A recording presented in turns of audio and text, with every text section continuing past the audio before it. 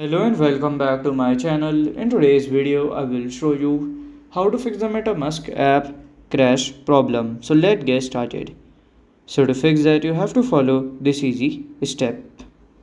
So here you have to go. Then here you have to press into your app info. Then after here you can just go to this storage, click on clear data and delete.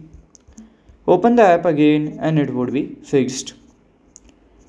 So this is how to fix the MetaMask app crash problem. And if you find this video helpful, make sure you like, subscribe and share the video. Thank you for your watching.